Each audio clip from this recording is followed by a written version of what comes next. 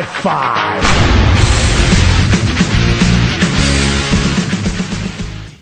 Good evening, everyone. This is Russell, aka the Tuba Geek. Decided I'd give another DP Yoga Chronicle,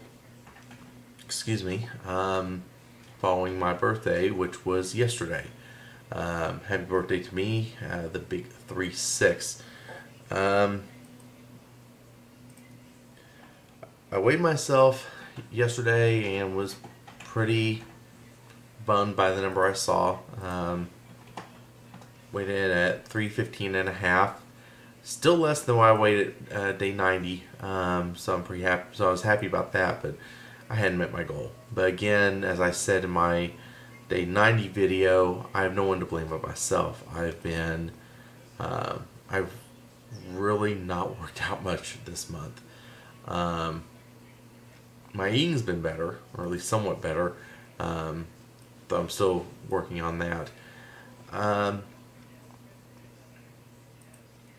Spoke with one of my fellow team members, and by the name of Dave Orth, and again, thank you, Dave, for a very wonderful and enlightening conversation that went well over an hour last night. It really helped put some perspective on things. I've made a decision that I'm going to switch things up again. I'm not quitting DP Yoga, so that's out of the question. But I'm essentially going to hit the reset button on this. I'm going to start over on June 1st. I'm going to start over doing the basic program setup. Probably going to even go to the point of saying I'm going to follow. I will probably do, since I've been doing it for a while, I'm probably going to do the intermediate, tweaked up a little. I was looking at doing things in stages where I'm going to do nothing but energy and fat burner through the first 7 days of the month. The next 7 days doing throwing in or starting on doing stand-up and strength builder, probably throw below the belt and diamond cutter in a little further along, and by the end of the month actually doing double black diamond. So yeah, I'm slamming a lot of workouts in, but I'm in a position here where I've been doing it for a while, so I'm comfortable enough with fast tracking it a little bit. But at the same time, I really want to concentrate on mastering my positions, really engaging, getting my heart rate up, and maintaining my position, maintaining my heart rate to where I'm in the fat burning zone through the entire workout. I've been running into problems where I wouldn't get into my target zone until about 5-10 minutes into the workout. And when you're only doing a 25 to 30 minute workout, that means you're only in your optimal fat burning zone for about 15, 20, 25 minutes, just depending on how the workout is structured. And that doesn't really work all that well, especially if you're wanting to lose a lot of weight. If you're not engaging, heart rate's not getting up. When your heart rate's not in the fat burning zone, you're not burning fat. Go figure. This is so I can push towards my next big goal. That is by October the 5th, which is my mother's birthday. I want to lose these next 65 pounds and get to where I am at or under 250 pounds. So that's averaging a loss of about 15 pounds a month. I lost 12.5, give or take, my first month, so I know it is entirely possible. Really determined to not let this setback for this month dictate the rest of my existence. when I was talking with Dave, I explained to him that my dad was 40 when he had his first heart attack. He died at just before he turned 50 from complications. He had several heart attacks. He had angioplasty, then bypass, then stents. So it just got progressively worse, and he didn't take the best care of himself. He was an overweight man. He was not insanely active, though he did hunt and fish and do things like that, but he wasn't as active as someone should be. And when my birthday came yesterday and I realized that I was quickly approaching my 40th birthday, you know, I'm only a few years out from that, it hit me kind of hard. I lost my dad while I was in college. I lost him when I was in a very formidable position in my life where having a father figure would have been incredible.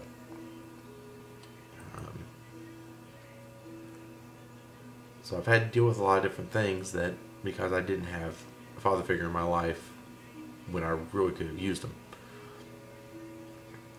And I don't want that to be the position my kids are in.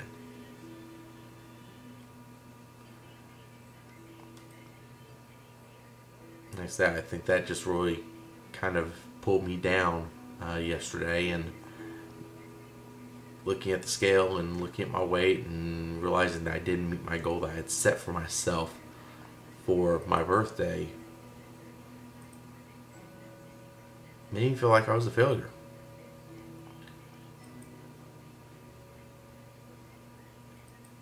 So this just shows you that even when you're trying to live your life at 90%, the 10% is going to come in and it's going to bring you down once in a while.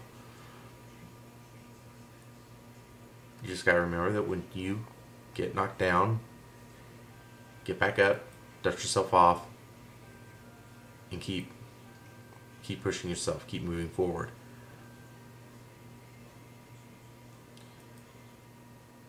I remember hearing that Thomas Edison had multiple failures before he actually invented the light bulb.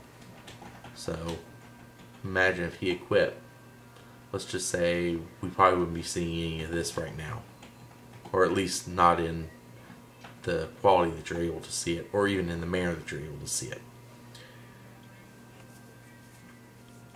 Give the camera change, I felt better being able to look at my screen while I'm about to read to you.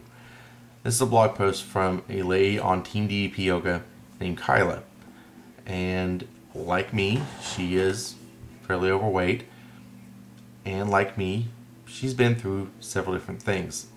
I've done the gamut. I've done Weight Watchers. I've done kind of a variant on Atkins. I've done weightlifting. I've done the whole body by Jake, any of his workout equipment.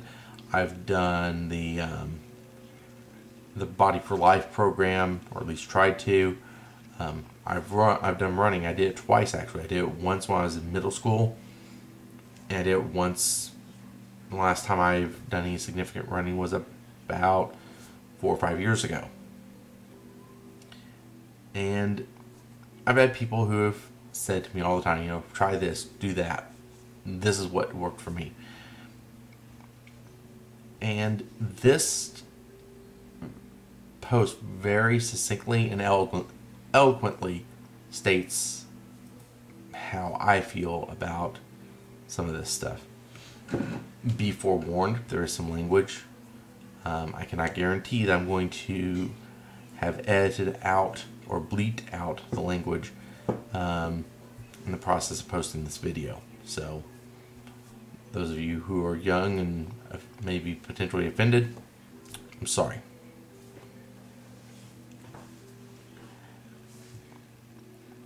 Again, the title is Why DDP yoga works, a beginner's perspective. I've done this before, you know. You don't get to be my size without having embarked on any number of exercise programs, diets, or famously euphemistic lifestyle changes. But you know how it is. You're 5 minutes into boot camp, teary, pool of vomit at your feet, while the spandex-clad instructor is chirping, "Now that we're warmed up, let's step it up a little." Really, it reduces me to sniveling just thinking about it. My lovely friends who are struggling over 20 pounds offer suggestions. The cabbage soup diet worked great for me, they say. Have you tried the cayenne pepper cleanse? I stare at them for a moment before my eyes roll so far back in my head I see my frontal lobe. People, I weigh 323 pounds. That's going to be one hell of a lot of cayenne pepper. Know what I'm saying? When you're my size, you know about nutrition. You've been riding this train a long time, and you know you need to eat less and exercise more. You know that you need to put healthy things into your body, and you know what those healthy things are. You get a friend to go walk with you, but you've gone less than 200 meters before they're energetically dancing circles around you, encouraging you to walk just a little faster. Seriously, shut the fuck up, people. Fuck up, people. And I mean that with love, but it's not your heart that's banging in your chest so hard it's starting to seem like you might actually be possessed by an alien toting a jackhammer. I mean, really, these are not good times. And while I appreciate the fact that you weigh 130 pounds, down from 145, you tell me happily, the truth is, I can't keep up with you. It's not that I don't want to, it's that I actually can't.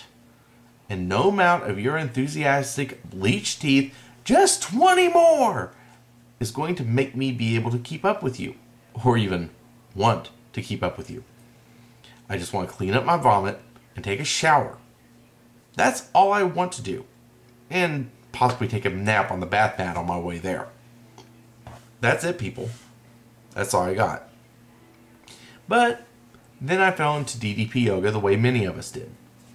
You see Arthur fall flat on his face a few times and think, holy shit, I can do that. I can fall on my face. I can fall on my face. I can totally do that. And you check out the program, and it turns out the program can be done by the energetic spandex-clad people with bleached teeth, and by people like me. People who lumber, say, rather than pirouette gracefully across the floor. I take a break sometimes during the workout. During broken table, one of the positions, DDP says, "Feel that bead of sweat dripping down your nose." DDP, honey, that's not sweat. Those are tears, man. Real tears. And so I get up and take a drink of water. And when I'm just feeling guilty about it, just when I'm thinking, shit, I can't even do this one either, DDP says, go ahead and get a drink of water if you need to. Make the YRG workout your own. Every other fitness instructor I have ever seen or heard has told me to push it, do more, don't quit, don't be a quitter, don't give up. DDP says, hey, take care of yourself. If you need to rest up, rest up. Keep trying. Use a chair if you need to. You'll get there. You'll get there. Damn right, DDP, I'll get there. Bit by bit. Because in this program, it's okay. It's okay to fall flat on your face. It's okay to get up, shake it off, and come right back to the mat. It's okay to be imperfect, out of shape, even weak. In this program, it's okay to be me. And so I keep doing it, because I can do it. I can do it, and I can do it better and longer each time I try it. No vomit necessary. And that's why it works. So thanks for that, DDP. Thank you. And I echo that sentiment.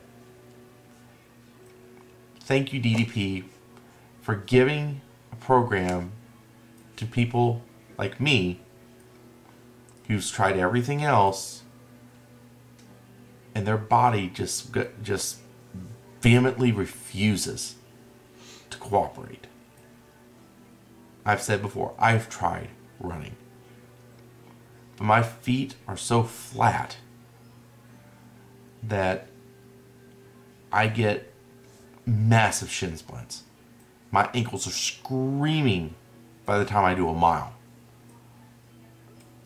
And my calves and my thighs just hate my guts. And as Kyla so eloquently states, my heart feels like it's beating out of my chest.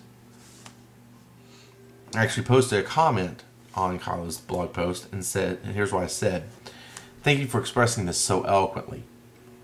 I too have done my share of workouts, and while they've worked for me somewhat, I always felt like I was getting pushed way beyond my limits. DDP yoga has allowed me to push myself without feeling like I'm going to kill myself." And that is the thing. Now, some of you out there may feel like you need to do that. Some of you may want to feel like you need to do like Warrior does and pump like massive numbers of iron. And if you haven't given up a gallon of fluid and sweat and tears and blood in the process, that you haven't done anything effective. I can tell you right now that if I'm engaged right, and if I'm in a room that's warm enough, I give up a gallon easily. But here's the kicker. I come out of it, I don't feel killed. I don't feel like I could just collapse any moment. I can do an hour-long session. I can do diamond cutter, come out of it, and 30 minutes later, I'm ready to go at it again. It works for me. If that doesn't work for you, hey, I'm not going to knock you for it. But I finally found something that works for me. I found something that makes me feel like I'm working my butt off, like you should when you're doing a workout. But I don't feel like that when I'm done, I might as well not even work out the next day because I hurt so much.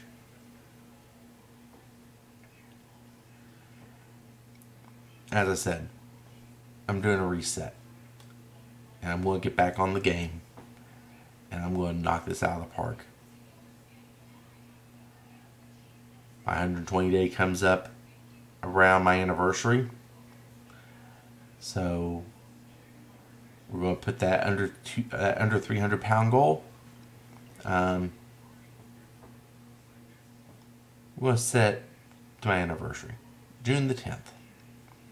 My wife and I have been married 12 years, and I can think of no better anniversary present than to show my wife the number on the scale that I've gotten under 300 pounds. I hope those of you who have recently joined Team DEP Yoga are getting the information and inspiration you need to push forward. To those of you who have sent me messages of encouragement and messages saying that I am an inspiration to you, again, I am deeply humbled and extremely appreciative for those messages. Don't think they are going unnoticed. I invite those of you who are not participating in Team DEP Yoga, either because they've fallen out of doing it or just haven't got the program yet. I invite you to join in and see what it has to offer you, or come back and be embraced by your friends, because we miss you. And there's a few of you that know that I'm talking directly to you. I won't name names. Those of you who haven't bought the program, what are you waiting for? Trust me, it will change your life. And if you think you can't do it, I thought I couldn't, and I'm actually doing pretty good for myself. So until the next time I see you, remember to own your life and feel the bank.